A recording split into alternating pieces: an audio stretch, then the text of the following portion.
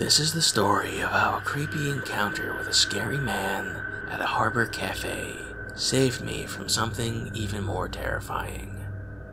It was in the autumn of 1994, and I was 19 years old. At the time, my dad had been working for almost 6 months abroad, and I was planning a surprise visit. My dad and I have always been close.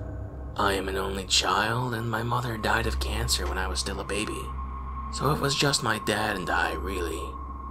A tiny little family, but he made up for it by being the most awesome parent ever. Now that I wasn't a little kid anymore, I appreciated that more and more. I had booked the ticket and was ready to go. It was gonna be great fun to surprise him with a visit. I had to take the ferry though, and I had just gotten my driver's license and felt really unhappy about having to drive my little car on board the ferry, and decided to not bring a car at all and just rent one once I got there. Having time to spend, I decided to have a coffee at a nearby cafe, since I was early and they hadn't started letting people onto the ferry just yet. At the cafe, there were lots of truck drivers, and I soon realized I was the only woman there. One man, a 40-ish bloke with ice blue eyes and tattoos all over, was eyeing me from across the room. Something about him made my skin crawl. I got up to leave, feeling suddenly very uncomfortable, and to my utter horror, he followed. What do I do now? I asked myself. This was before everyone owned a cell phone, I might add. I decided to look busy, and maybe he would leave me alone.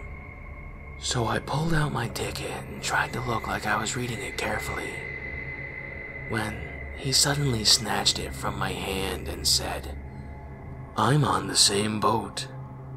I have hours of your company then. How lovely." In a voice that was an absurd combination of jovial flattery and hidden hostility. I felt very strongly that if I got on that boat with this man who knew my booking details, I'd be in grave danger. I can't explain why the feeling was so overwhelming, but it was. And I decided there and then to not get on the boat. The ticket had been cheap anyway. I could get on the next one instead. I hid in the ladies' room until I knew the ferry had left, and then I went to rebook my ticket. The story could have ended here.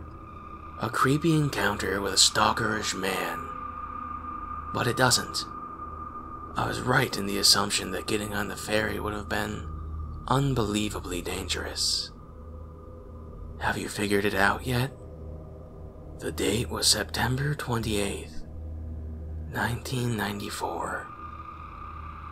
The name of the ship was MS Estonia, and that cold night, she sank in the Baltic Sea, taking 852 people with her, resulting in the worst ferry catastrophe to strike Sweden to this day. I still recall that day with horror, and wonder what could have happened if this creepy man had not taken an interest in me. If I had not listened to my instinct and gotten aboard instead of waiting for the next boat, would I have been one of the survivors? Or would my dear dad have seen my name on the list of lives lost in the Baltic Sea? Hey guys, it's Sir Pent. I just wanted to thank you all for listening, and I am now legally required to inform you all that my videos are not considered medicine by the United States government, or any government really.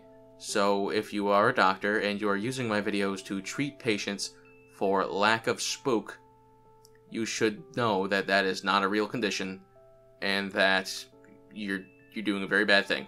Stop that. Stop it right now.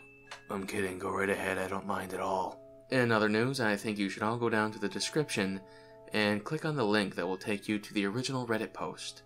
leave Simon's daughter an upvote. She deserves it. Very good story. I like hearing these kinds of things. Spooky as all hell. Love it. But that's it. I don't really have much of an update for you guys today. But I will see you tomorrow in the next video. So, keep it spooky.